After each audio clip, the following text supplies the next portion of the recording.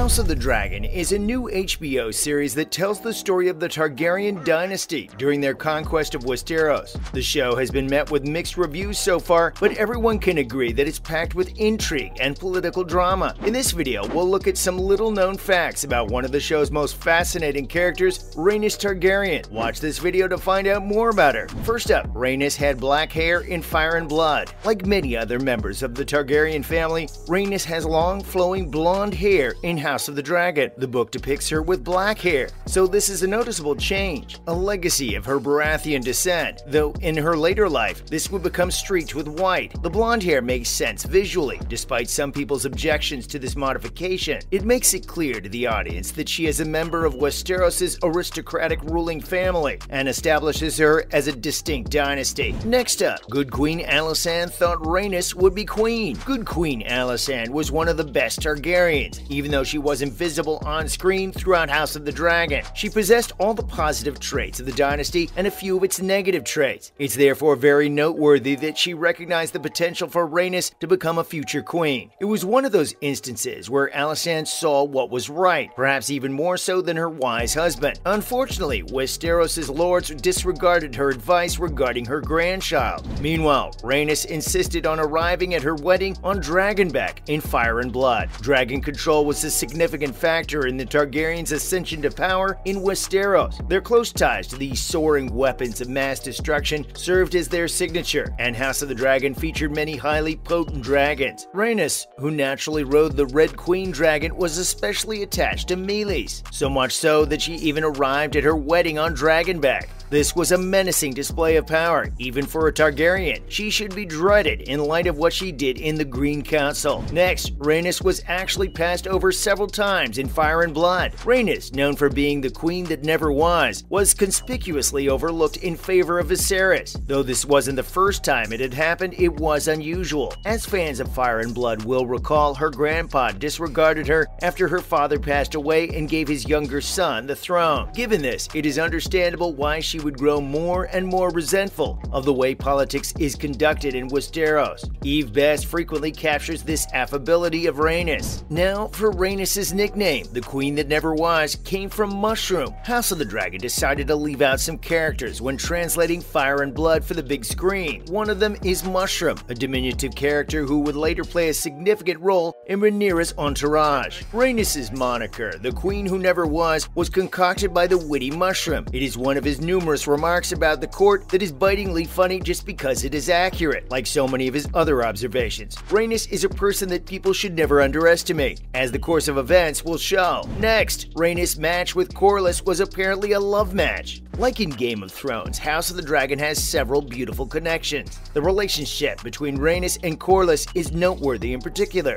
Even though their partnership is unmistakably political and each partner adds something valuable to the table, it was also built on love. Rhaenys decided to tie her heart to him. Although they are close in the series adaptation, it falls short of the book's portrayal of how deeply these two influential people cared for and loved one another. Meanwhile, in Fire and Ice, Rhaenys' father was Prince of Dragonstone. Aemon, Rhaenys' father, is the source of her claim to the Iron Throne because he was the reigning monarch's eldest son. Book readers know that he was named the Prince of Dragonstone, so by all rights, she ought to have inherited the realm. She would never be able to overthrow Westeros' patriarchy, though for her gender was the one thing that had always prevented her from rising to power. Furthermore, Rhaenys is objected to being passed over in Fire and Ice. Rhaenys is among House of the Dragon's most heroic characters. In the book, Rhaenys vehemently protests that her claim to the Iron Throne should be so frequently disregarded, despite the series depicting her as mainly having accepted that she would never rule. She stands up for her rights, even if doing so puts her in a position of conflict with her grandfather, the king. Once the Dance of the Dragons got going, this element of her nature became more apparent. Next, Rhaenys' mother was a member of House Baratheon. House Baratheon is one of Westeros' most prominent families. Furthermore, it has a lengthy history with the Targaryens. This explains why Rhaenys Rhaenys' father married Jocelyn Baratheon, one of Westeros' most stunning ladies, who also happened to be his aunt. This paternity helps to explain why Rhaenys shared the same black hair color as other members of this particular house in the literature. It also helps to explain why she had an unbreakable will and was prepared to fight when required. Finally, Rhaenys refused to attend Viserys' wedding to Alicent. One of the most noteworthy occasions leading up to the Dance of the Dragons is the marriage of Alicent and Viserys. Even though so many went, Rhaenys was one noteworthy absentee, along with Corlys. She was understandably furious that Viserys had rejected her offer of her daughter as a wife, so she was determined to make it clear that she disapproved of the union. She was understandably outraged because this was the third time that individuals in authority had so casually discarded her and her family. Next, in other news, some dragons in House of the Dragon explained. First is Caraxes, Daemon Targaryen's dragon. Matt Smith's portrayal of Daemon Targaryen will be one of the show's primary protagonists. Thus, it follows that Daemon's dragon partner will be one of the critical canines in the program. Caraxes, the dragon owned by Daemon, is one of the oldest and most giant dragons in the Targaryen dynasty. Caraxes has been dubbed the Bloodworm because of his red-colored scale. Aemon Targaryen used to ride Caraxes, but after a crossbow bolt murdered Aemon, Caraxes was left without a rider. Daemon, Aemon's nephew, then claimed the beast. Second is Syrax, Rhaenyra Targaryen's dragon. The niece of Daemon and one of the other key characters in House of the Dragon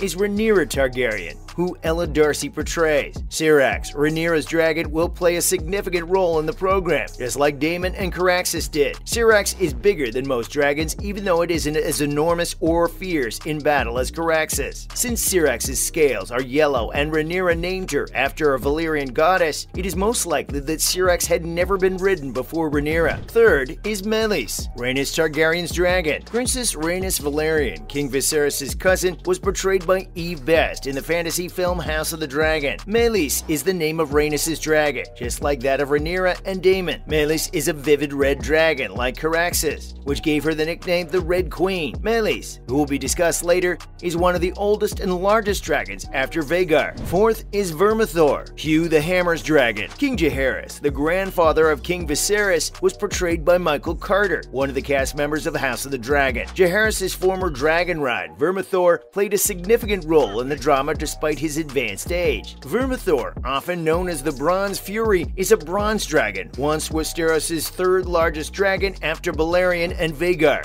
Vermithor is depicted ultimately being ridden by a brute by the name of Hugh the Hammer during the Targaryen Civil War known as the Dance of Dragons, to which House of the Dragon would lead. Fifth is Sunfire, Aegon Targaryen's dragon. Aegon Targaryen, a different figure from House of the Dragon, is named after him in Game of Thrones. As with Game of Thrones, the plot of House of the Dragon will be centered on the Iron Throne. Therefore, Aegon Targaryen and his dragon Sunfire will play a role in the show. Despite being one of the show's younger dragons, Sunfire still has a considerable stature. Due to his brilliant golden scales, Sunfire is also known as Sunfire the Golden. The golden flames that Sunfire has, which appear to mirror the color of his scales, are one intriguing aspect of him. Sixth is Tessarion, Daeron Targaryen's dragon. The younger brother of Aegon, Daeron Targaryen, flies Tessarion, a female dragon. Tessarion, like Meleys, is referred to as the Blue Queen because of her wings' deep cobalt blue hue. She will make an appearance in the HBO Max TV series. Tessarion, like Sunfire, has flames that glow a vivid blue, similar to the color of her scales. Tessarion's belly scales and claws, which contrast with the dark blue of most of Tessarion's body, set her out from the other dragons. And the last is Vhagar, Aemon Targaryen's dragon. The brother of Daeron and Aegon Targaryen, Aemon, also rides a dragon. Vhagar, one of the 3 dragons that the Targaryens used to slay the 7 kingdoms, is ridden by Aemon. Before being passed down through the generations to become Aemon's mount, Vhagar was ridden by Queen Visenya Targaryen during the conquest. Vhagar is one of Westeros' most enormous dragons at the time of House of the Dragon, second only to Balerion in size. Vhagar is a bronze-colored dragon with vivid green eyes and green-blue accents. Thank you for watching. If you like this video, like and subscribe to our channel for more videos like this. And don't forget to leave a comment below letting us know what you think. We love hearing from you.